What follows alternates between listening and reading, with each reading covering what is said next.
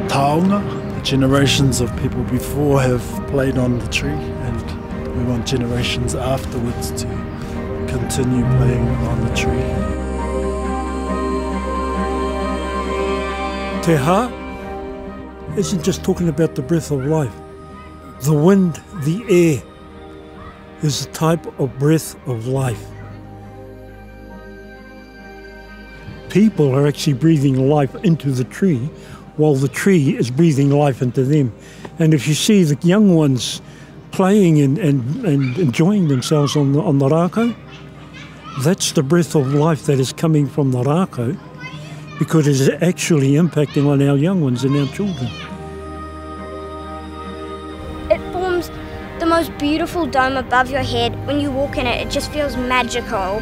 Like you can let everything go because you are in the arms of the tree now, and it will protect you no matter what.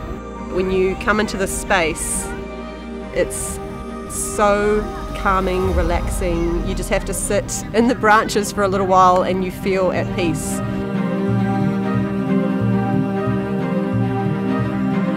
There's the colonial and the city of Auckland history, and then there's the Maori history, that this was a power site and it's sacred to the memory of Maori.